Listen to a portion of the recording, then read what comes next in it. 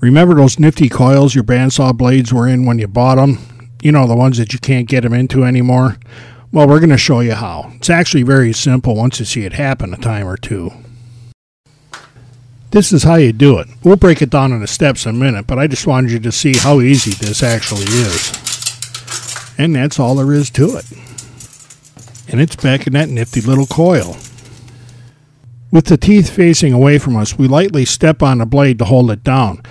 I put it on a piece of wood rather than a concrete so we don't mess up the teeth.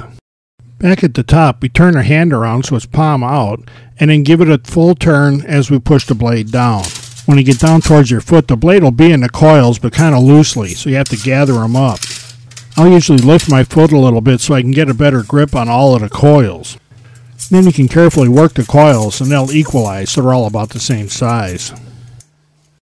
I secure the coils with 3 wire ties, like you get off of a loaf of bread. Applying those ties is very quick, and the blade stays secure so you don't open a drawer and it springs out at you. All you really need to do is wrap that tie around the blade 2 or 3 times, and it'll stay put. And that's really all there is to it. The blade's back in a nice compact package. It makes it easier to store. The safest way to uncoil it is even easier. Just toss it out on the lawn and then go get it when it quits rolling around.